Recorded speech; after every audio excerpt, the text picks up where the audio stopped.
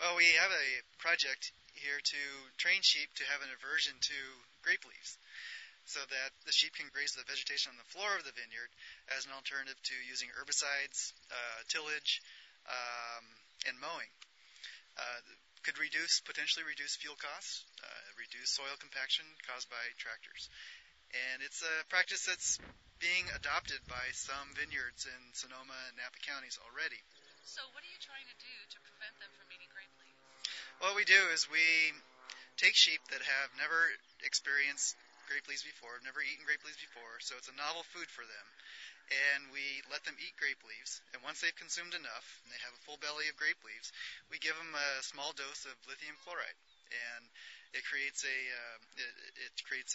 mildly upset stomach, and they create this negative association or this negative biochemical feedback that tells them this is something I ate, this is a new food, and it's making me feel a little bad.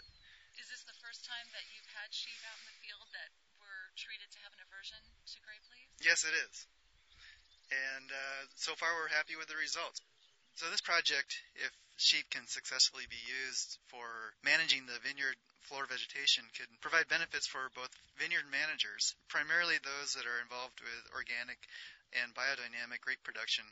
That also adds a benefit for sheep producers, because they can provide a service to the vineyard managers by bringing in the sheep and to graze the vegetation, and therefore creating a form of income for sheep producers who have traditionally had lamb markets that oscillate up and down quite a bit, and this could provide a more secure form of income for them.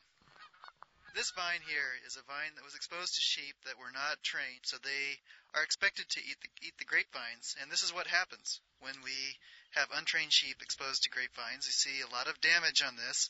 All these were stems this high, about 10 to 12 inches long, and now they're only 4 inches long, maybe, less than that. We see almost every stem on this vine has suffered some damage by the sheep, as well as many buds that are broken off right here. So this is what you can expect with untrained sheep in a vineyard. Creating this aversion in the sheep, it really broadens the window when sheep can graze a vineyard without damaging those grapevines and the fruit. We do not see any fruit on these vines at all, whereas some of the vines in the treatments where the averted sheep or the trained sheep were grazing are already bearing small fruit. We have a control group that is not trained or not averted to grape leaves, and we've noticed that they are doing what they're supposed to do and they're eating grape leaves, whereas the averted sheep are also doing what they're supposed to do and just eating the floor vegetation, leaving the grape leaves alone.